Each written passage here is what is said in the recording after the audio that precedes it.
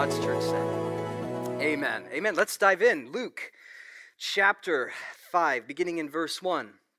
It says, "One day, as Jesus was standing by the lake of Gennesaret, the people were crowding around him and listening to the word of God. And he saw at the water's edge 2 boats, left there by the fishermen who were washing their net. And he got into one of the boats, the one belonging to Simon, and asked him to put out a little from the shore. Then he sat down and he taught the people from the boat." So Jesus' ministry, as we've seen, began in the Sea of Galilee region, which is in the north of Israel. And it's actually, for us at least, kind of confusing, this text, because it says in verse 1 that Jesus was standing by the lake of Gennesaret. The lake of Gennesaret was actually a part of the Sea of Galilee. So this isn't a separate lake or a separate body of water. Rather, this is just one part of the Sea of Galilee, which we've been seeing through the Gospel of Luke. And the reason it's called this is because the Sea of Galilee was so big. It was some 13 miles long, 7 miles wide. And because of its size, different villages that were surrounding the Sea of Galilee, they would name that sea based upon their part of where they were living. So if you're in Tiberias, they called it the Lake of Tiberias. If you're in Gennesaret, they would call it the Lake of Gennesaret. Kind of like what we do here in North Carolina. You drive out to the coast, to Wilmington or whatever, and it's one big ocean, but there's also a series of bays and channels and inlets. You have Everett Bay and Waters Bay, same ocean, but you give it a different name depending on where you are. So that's what they did. When you read this, the Lake of Gennesaret, this is just one part of the larger Sea of Galilee. Now, we have a picture of the Lake of Gennesaret, and as you can see, this is a beautiful part of Galilee. Surrounding the lake are rolling hills, mountains. The land around is fertile and rich. It's a great place for farming. And of course, the sea itself is exceptional for fishing. The water is sweet and crisp and clear.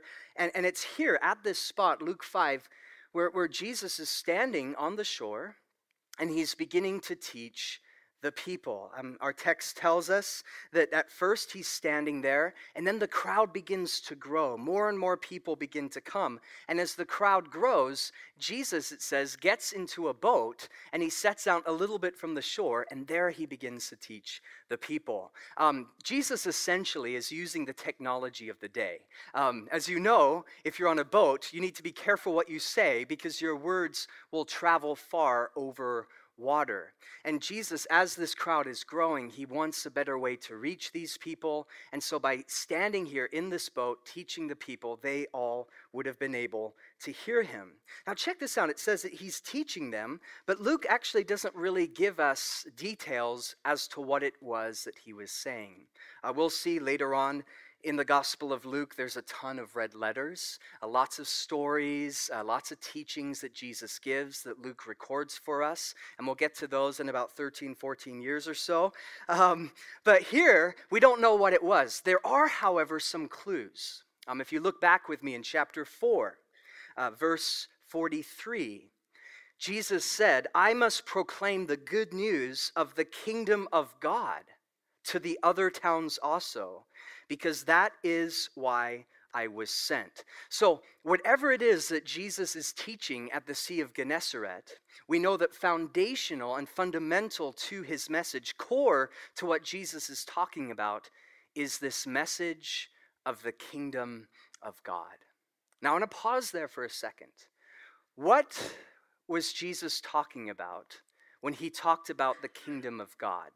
I think it's essential for us to wrap our minds around this understanding, because over and over again throughout the Gospel of Luke, we see Jesus talking about, preaching about, teaching about the kingdom. 40 different times in Luke, the kingdom is mentioned. So what did he mean by that? Well, what did the first century Jews mean when they talked about the kingdom?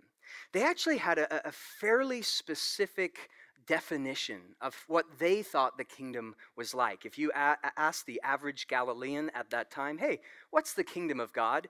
He or she would have said, well, it's something to do with God overthrowing the tyranny of the Romans, right? Rome ruled the world at that time. They oppressed the Jewish people. The Jewish people hated the Romans. And so they were longing for the day when Rome would be vanquished and when God would restore Israel to its place of prominence in the world. So for them, the phrase kingdom of God, it was a political term primarily. But Jesus, he had a far more nuanced, expansive, multidimensional view of what the kingdom was about. It wasn't about conquering Rome through military power. It was the conquest of the human heart through the power of the gospel. So we need to understand that when Jesus is talking about this, he's not talking about political things primarily, nor is he just talking about heaven, as many people seem to, or at least for years, I thought every time Jesus talked about the kingdom, it was just another euphemism or synonym for heaven. No, there's something more that's going on here. So how do we define that? Well, one scholar put it this way. He said, the kingdom of God is God's people in God's place under God's rule. Essentially, the idea is this. If you have a king, then you have a kingdom, right? So the kingdom is the place where the king exercises his authority. I think the best definition is Jesus. He taught us to pray in Luke 11, your kingdom come, your will be done on earth as it is in heaven. Now that's huge. Jesus here is associating his kingdom with his will. So wherever the will of the king is being accomplished, there we can say that the kingdom of God is present. Now this has all kinds of implications, right, for our life. If you're pursuing God, seeking God, following God, which most of you are, right, God's kingdom is at work in your life. If you're salt and light in your place of employment and you're sharing the gospel and you're inviting people to come to Christ, we can say God's kingdom is at work in your place of employment. If as a married couple or in your singleness, you're pursuing hard after Jesus, he is your goal, he is your love, then God's kingdom is present in your singleness or in your marriage. So God's kingdom then is the space where God's will is being accomplished. It's the rule of God. It's the healing, life-giving presence of God all over the world. It's where his shalom is overcoming sin and brokenness and injustice. Now, this is a fascinating thing to me when you talk about the kingdom and when you look at Jesus' definition of kingdom. He referred to it in two different ways. In one sense, Jesus would use language describing the presentness of the kingdom. He would say things like the kingdom of God is with you, it's among you, it's within you, it's here and now. But then there are other places where Jesus would talk about the kingdom that is yet to come. Now, Bible scholars refer to this, they have a fancy term, they call it inaugurated eschatology, which I guess is just a fancy way of justifying thousands of dollars of seminary education or something. It's very, very simple what it means, very biblical. It just means the kingdom of God is both now, but it is also yet to come. Now, this is really huge. I think a lot of Christians get confused with this point. It's here and now, it's at work, it's breaking into the present moment through Christ, through the Spirit, through the church, but it is also yet to come. We cannot say that the kingdom of God is here in its fullest sense, right? I know there are some with an eschatology that would say this is the kingdom, to which I often say, well, really? Right? You look at the world and there's a lot of issues, there's a lot of brokenness, right? It's not fully here yet, but we also have this understanding that God is up to something in the world. This morning, got up and went out for a run with my dog, and it was beautiful. I don't know how many of you saw the sunrise this morning, but absolutely gorgeous. And I started the run, and it was dark, and then halfway in, all of a sudden, these colors begin to paint the sky, and then the birds start to sing, and rabbits start running across our trail. My dog's like, dragging me all over. But there's something that happens. It's still technically dark, But there is this sense that something is breaking in on the horizon, right? The kingdom of God is something like that, where we look at this world and we say, man, things aren't as they ought to be. There's still tons of darkness, right? There's wars and injustice and rigged elections in the Ukraine and disease and cancer and heartache and heartbreak. There's all kinds of things that we look at and say, wow, this world isn't right. But then on the other hand, we see signs of life. We see that God is at work through church plants and through changed lives and reconciliation and healed marriages and people coming to know Jesus. When I was in England, I had a chance a couple days ago to go for a run with this guy named Nikolai. I taught at this church, and when I was done, he and I started talking, and I asked him, hey, is there any good places to run around here? He said, I'll take you. And so late that night, it's like 10 o'clock at night, we go for this run, and I'm expecting it to be, maybe 2 or 3 miles or something because it was so late. I didn't know that he signed me up for a half marathon. We ran for a mile or an hour and a half. It was crazy. But it was awesome, too, because as we're running, Nikolai, kind of in his broken English, he's from Romania, he begins to tell me his story. And truly, it was one of the most heartbreaking stories I've ever heard. He grew up in orphanages. His mom was homeless, had all kinds of mental issues. She died when he was very, very young. He never met his dad, has no idea who his father was. He was bounced around 11 different orphanages where he was traumatized and abused and exposed to so much stuff. And as he's growing up in this context, he's just telling me like what it was doing to his heart and how he became just broken and then became very angry. Even at the age of 9, he started getting into drugs and alcohol and even crime. He told me a story of how he stole something from a store at age 9. The guy runs after him. He gets hit by a car. It blinded him in one of his eyes. To this day, he's blind there. And it just was all falling apart. When he was in his early 20s, someone told him about this job opportunity at a church in York, England, Calvary Chapel. And he's just thinking, hey, this would be a good chance to, make some money. And so he said yes. He moved there, had no idea that Jesus was about to get a hold of his life. And he hears the gospel for the first time. He gets saved. The church brings him under their wing. They begin to mentor him and disciple him. He's been there for 4 years now. And as we're running, he said, Dominic, I have a lot of pain in my life. But he said, I thank God for Jesus. And I thank God for what he's done and the power of the gospel, because he is changing me day after day after day. What is that? And that's the presence and the power of the gospel. It's God's kingdom breaking into the heartache of this man's life. And brothers and sisters, that's what we get to be a part of as the church. We are called to go out and be God's fingerprints and hands and feet in culture, in society, in our city, sharing the good news, bringing others to Christ, and allowing God's kingdom to be visibly present through our life. So whatever it is that Jesus is talking about here, maybe he's using parables, maybe he's taking them through the word and talking about the kingdom that way. We know that he's highlighting God's redemptive plan for the world, and he has their attention, right? They're standing on tiptoes. They're listening in on what he has to say. The crowd is growing as they are hungry to hear the word of God. Now check this out.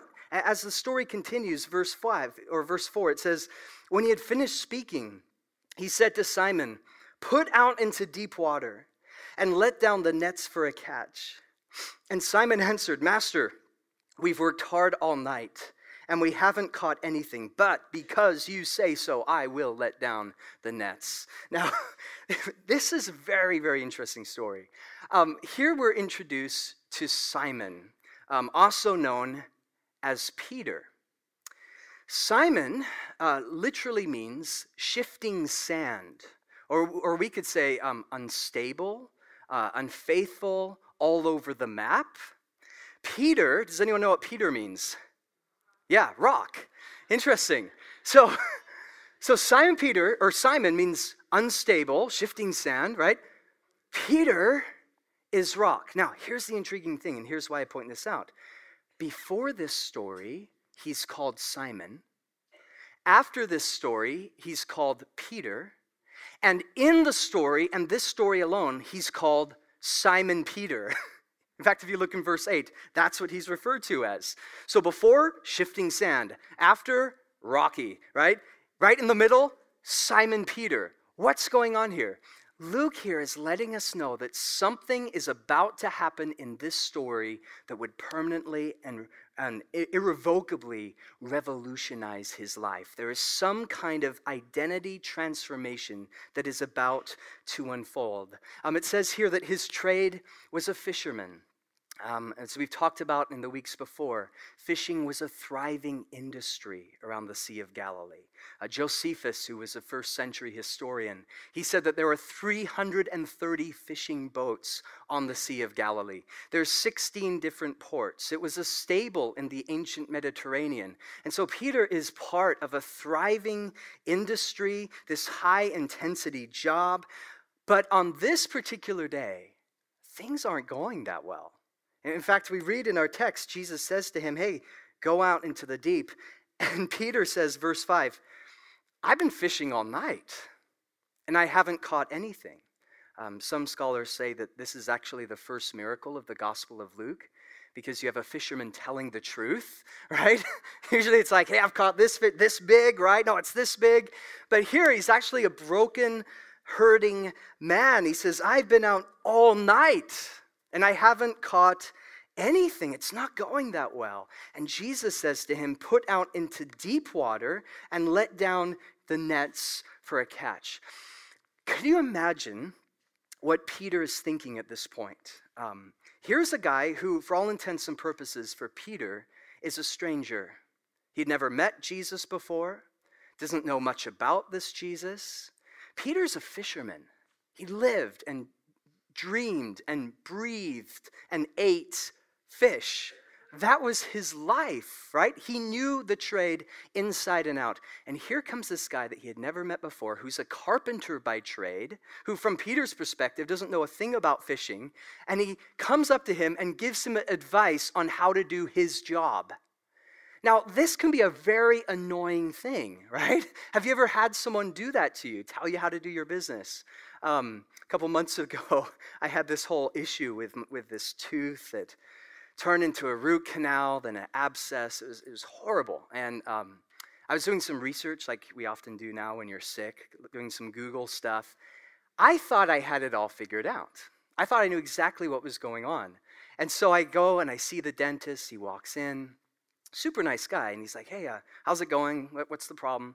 And I said, well, here's the deal. And I just go, I'm using all this fancy dentist jargon. I'm like, oh, it's this, this, and this, and you need to do this, this, and this. And he just kind of looks at me, and his face was classic. He just kind of nods and listens politely, and he's like, that's nice. And then he just kind of walked over in the corner, grabbed some paper. He's like, well, actually, this is what's going on. And I wasn't even close. I wasn't even the same ballpark of the actual deal. I'm like, no, I'm telling the truth. And I'm sorry, jet lag. But it's not fun, right? If someone's telling you to do your job, if you're a parent, you know exactly what I'm talking about. Here's Peter. He's a fisherman. He knows this. And Jesus comes up to him and says, hey, I've got some advice for you. I think you should go a little deeper. Throw out your nets there and see what happens.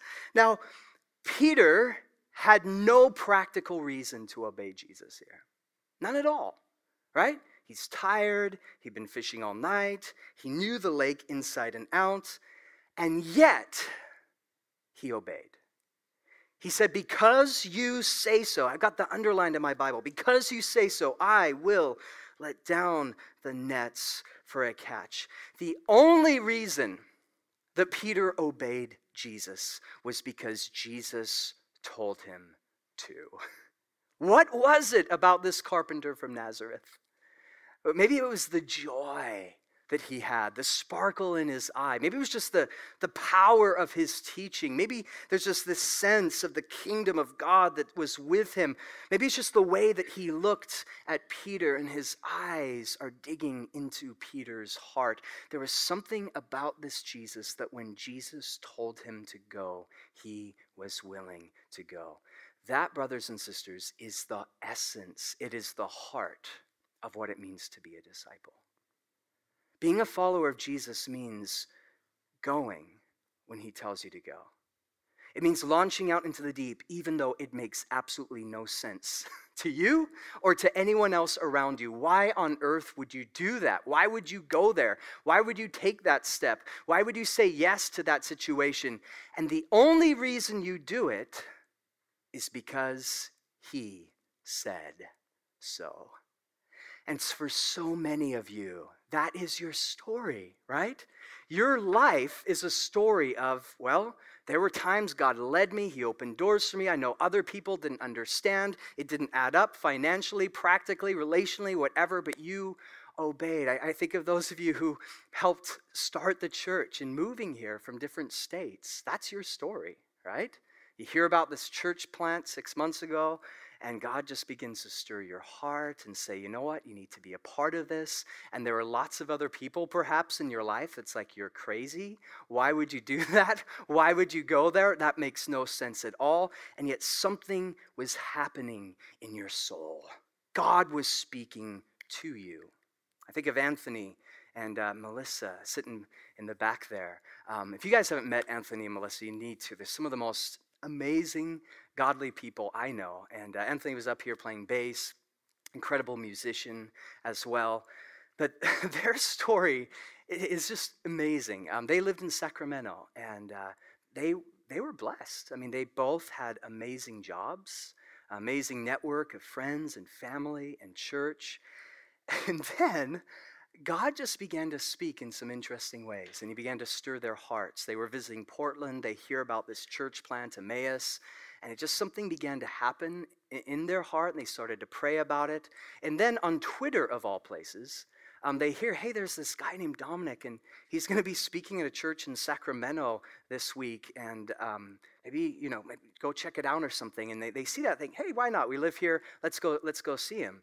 And so they show up at this church where I was speaking. When I was done, they come up to me, hey, Anthony, I'm Melissa, good to meet you and all that. And they say, hey, could we take you out to In-N-Out Burger for lunch? And I'm like, now you pray about that? Yes, right? God's kingdom is there in the double-double, right? It's evidence of God's work in this world. And so we sit down and we have a great meal together, and they just begin to share with me how God was completely wrecking their life through this church plant thing. And they're like, we can't shake it. We don't know why. It makes no sense at all. And the more you hear of their story, you're like, why would you leave all that, right? And yet they knew it was of the Lord.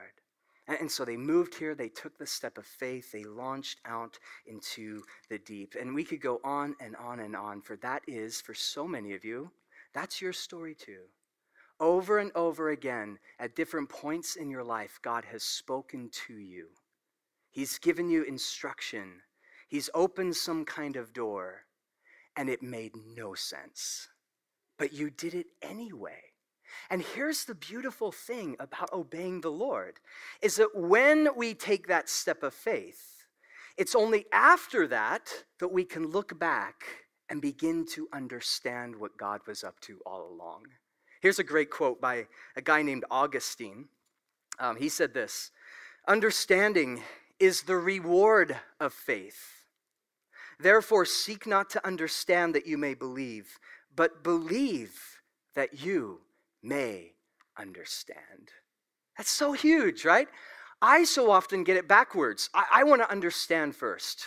Okay, show me how this is going to work financially. Show me how these pieces are going to come together. Show me, God, how on earth I'm going to take care of this issue if I say goodbye to it. And once all those pieces are in a row, I say, okay, let's go. Now, is that faith?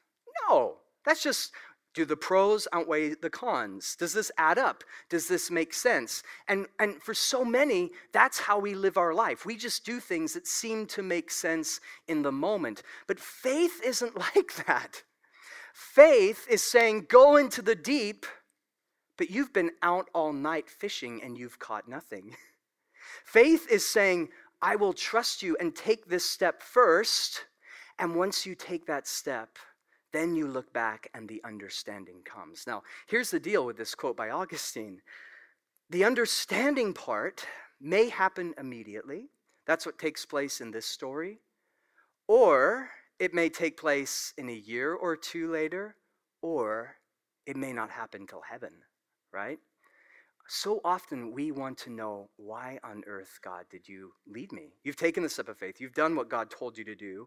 You've walked through the open door, and then you get there and you're like, okay, what's next? You know what I'm talking about? Those times in life where you think God's leading you and guiding you, and you're not yet seeing the fruit. You're not yet seeing pieces come together.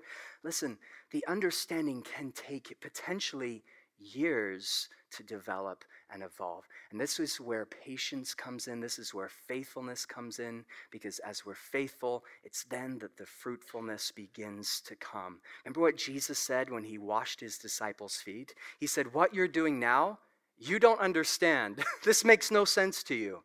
But then he said what? You will understand hereafter. In other words, a day is coming when this will make sense. Maybe for some of you, that's a word right now. You're in that stage and you're like, I don't get it. I don't understand what God's up to. Lord, why are you allowing this? And the Lord could be saying to some, you will understand hereafter. The understanding is the reward of faith. Trust in the Lord with all your heart. Lean not on your own understanding. In all your ways acknowledge him, and he will direct your path. Verse 6, when they had done so, they caught such a large number of fish that their nets began to break. And so they signaled their partners in the other boat to come and help them. And they came and filled both boats so full that they began to sink. So check this out. Peter obeys. He launches into the deep, and he finds the thing that he had been searching for all night long. Listen, Jesus has what you're searching for. You obey him, you follow him, you give your life to him, you will find that satisfaction. You will find the longing, the yearning of your soul. He goes out there, and it's not just one or two fish, it's dozens and dozens of fish. It's more fish than he had ever seen in his life. There's so many, the nets begin to break. He calls out for help. Hey, James and John, I need you. Get over here now. They come over. They start to fill their boats with fish, and the boats begin to sink. I mean, this is crazy. It's so dramatic. It's so over the top. And have you ever wondered when you read this story, why did Jesus do it this way? Like he could have just said, okay, go into the deep, let out your nets, and there's 3 or 4 fish that jump in, right? And they come back, okay, well done, you listened to me, there's your reward, a few fish. Why did he do it this way, in such a dramatic, over-the-top way? A couple thoughts. I think number one, because Jesus is generous, right? We serve a God who does abundantly, exceedingly more than we ask, think, or imagine. We serve the kind of God, the Bible says, that where sin abounds, God's grace abounds yet more. We serve a God who will break the nets with the abundance of fish. So this is just a picture of God's lavish grace that is being poured out on Peter's life. But secondly, I think what's going on here is this is a sign of things to come. All of these fish was Jesus' way of telling Peter, Peter, I am about to do something that is far, far bigger than you. I'm going to use you, Peter, to bring thousands into the kingdom. Peter, you are about to embark on a journey that will turn the world upside down. Notice that he says, go into the deep. Jesus could have said, just go and throw out your nets on the shore, right? A few feet out. Now he says, go deeper. If we want to see what God is up to, if we want to step into the fullness of his purpose and plan, we need to let go of the shore. We need to go into the deep. We need to go beyond the comfort zone. What I so often do is I want to have one hand or one toe on the shore, right? Okay, I have my escape hatch. I have my plan B. If things don't work out, I'm heading back to land, right? But what Jesus calls us to is to let go of the shore, to move out beyond where it's comfortable and safe, to go into the deep waters. What deep waters is he calling you to today? What shore is he calling you to let go of? Peter obeys, he goes out, and look at his response, verse 8. It says, when Simon Peter saw this, he fell at Jesus' knees and said, "Go away from me, Lord. I am a sinful man." For he and all his companions were astonished at the catch of fish they had taken. And so were James and John, the sons of Zebedee, Simon's partners. And Jesus said to Simon, "Don't be afraid. From now on, you will fish for people." And so they pulled their boats up on shore. They left everything and followed him. This is really interesting. Jesus blesses Peter with far more fish than he had ever seen. He hooks him up, which is a horrible fish pun. And what's Peter's response to this? I would think that Peter would fall on his face and start to worship, start to praise. Okay, Jesus, I want to be with you. I love you. This is amazing. You're amazing, right? You would think that would be the natural response. But actually, his response was just the opposite. It says, "Go away from me, Lord, for I'm a sinful man." And in the Greek language, it's very, very dogmatic. Jesus, I don't want to be with you. I don't want to see you. This is too much for me right now. What's going on here? Why would Peter say this? Here's why. At this moment, Peter has this deep, visceral sense of his own unworthiness. After seeing the way in which Jesus blessed him, Peter is fully aware, painfully conscious of all of his inadequacies.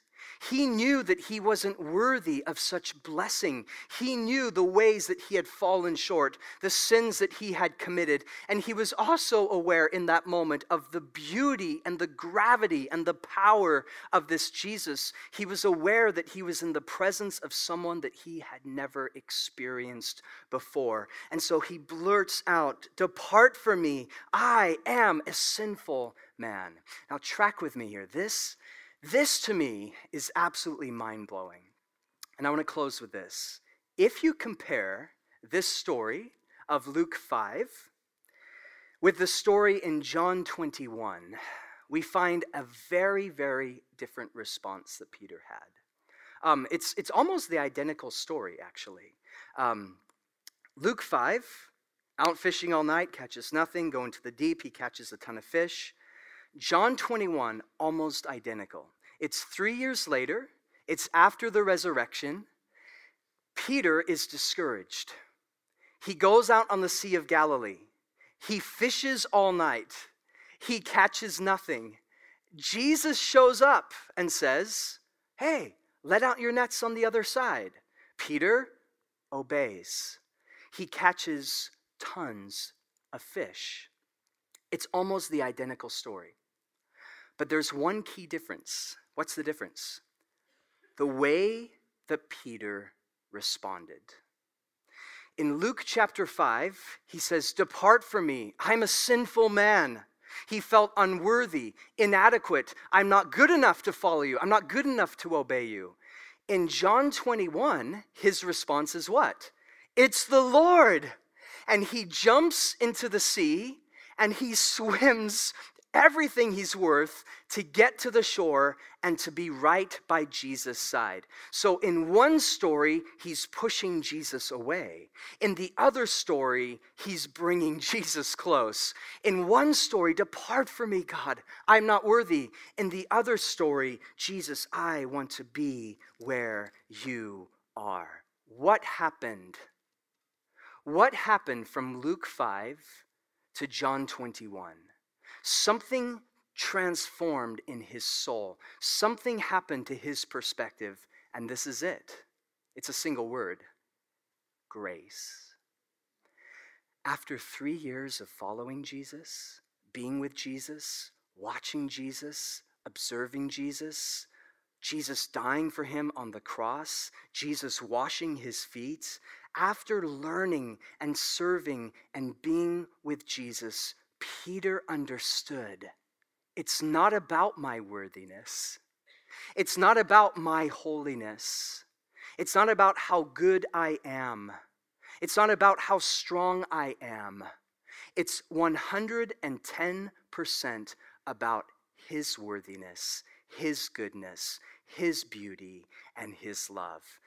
Peter grew in the grace and knowledge of the Lord Jesus Christ, and that grace enabled Peter to launch into the deep, to face his insecurities, to go wherever the Lord called him to go, because he understood it's not about me, my life is not my own, and I will serve him and follow him and be with him wherever and whenever he tells me to follow. And this brings me to our question today. Where are you living? What is your story right now? Are you the Peter of Luke chapter 5? Or are you the Peter of John 21? When Jesus says, launch into the deep, let go of the shore, follow me, be my disciple, what is your response? Do you say, depart from me, Lord? And you have a ton of reasons why you can't follow? I'm not good enough, worthy enough, I don't have enough time, energy, focus, money, whatever the case may be. And we have our excuses and we push Jesus away. We would rather keep Jesus in a box on Sunday morning. That's good enough for us, right? I'll go to church, do my thing. There is no reason at all for Jesus to intersect with my daily life. Or are you the Peter of John 21 when he bids you to come, you jump in the water. You launch into the deep. You're willing to go. You're willing to follow. You're willing to serve. Where are you at? And if you're not at that point of radically following Jesus, what on earth is keeping you back from it? What's keeping you from it? In our story, it says that they left behind their nets and they followed him. And it's not just nets, we're talking thousands of fish. Peter potentially had enough money to live off of for quite some time. But he left all of that to serve him, to follow him. What nets in your life right now are keeping you from serving Jesus with radical abandon? Maybe for some, it's an unhealthy relationship. And you know that if you're honest with God, that isn't of the Lord. And he's been stirring your heart. You don't have peace. And what would it look like for you to say, okay, God, I'm giving that to you. I'm going to serve you and follow you with all my heart. Maybe for others, it has to do with just bitterness or unforgiveness, someone who hurt you and wronged you and wounded you, and it's festering and stirring in your heart, and you can't seem to let it go. Maybe for others, it's another kind of net. Maybe it's the internet, right? There's a reason they call it the World Wide Web. And so many people are just caught up in that, whether it's just an excessive amount of time and over-dependence on it, or maybe it has to do with pornography and those kinds of issues. And you know that in your heart right now, the Lord is saying, let that net go. Serve me, follow me. Maybe for others, it's just fear of the unknown. What if I let go of the shore? What will he say? What will happen to my job? What will happen with my friends? Maybe it's a lack of trust. Maybe it's disappointment. Disillusionment. Maybe it's cynicism towards God or towards the church. Listen, whatever it is that may be keeping us back from serving Jesus this way, I promise you, it's not worth it. It's not worth it. I mean, what if Peter had said, thanks so much for the invitation, Lord, and thanks for all the fish, that's great, but I kind of like it here, right? This is my home. This is where I live. This is my family. I've got this set up here. You know what? I'm just going to hang out here for a while. No need to serve and follow. Can you imagine all the things that Peter would have missed out on? Thousands of people being brought into the kingdom.